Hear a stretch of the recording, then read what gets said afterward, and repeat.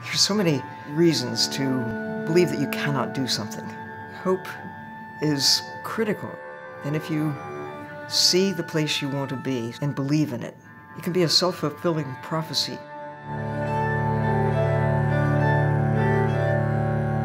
My first memory of the ocean was as a child in New Jersey.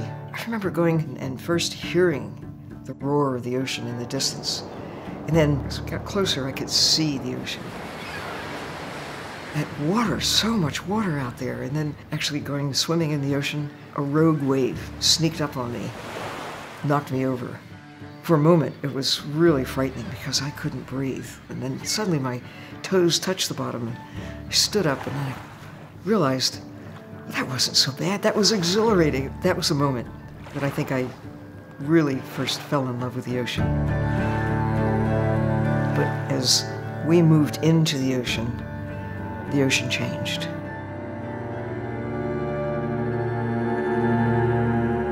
The transformation of the places that I loved as a child didn't take long, really, and the cost of this wasn't being accounted for. We have, through all of human history, taken from the natural world without understanding their limits. Of all the things that I think I can do to make the world a better place, I'm drawn to try to make people aware of what we're losing and what we can do to turn things around. Getting people somehow to see what I see. Let's dive down to one of my favorite spots. We'll begin by opening Google Earth and clicking on the Explore the Ocean layer. I've spent thousands of hours under the surface getting acquainted with fish, with lobsters, with clams, with the tiny creatures that live in the ocean.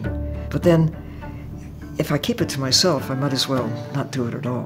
The greatest challenge that the whole world faces, quite frankly, it's ignorance. There is an illusion that ecology and the economy are like at polar opposites, but it is an illusion. They're inextricable.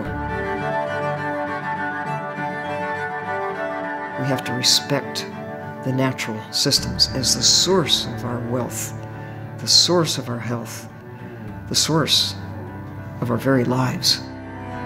Earth will continue, with us or without us.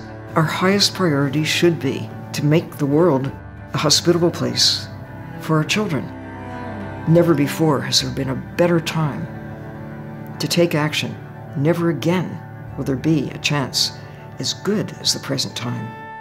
The next 10 years may be the most important in the next 10,000 years.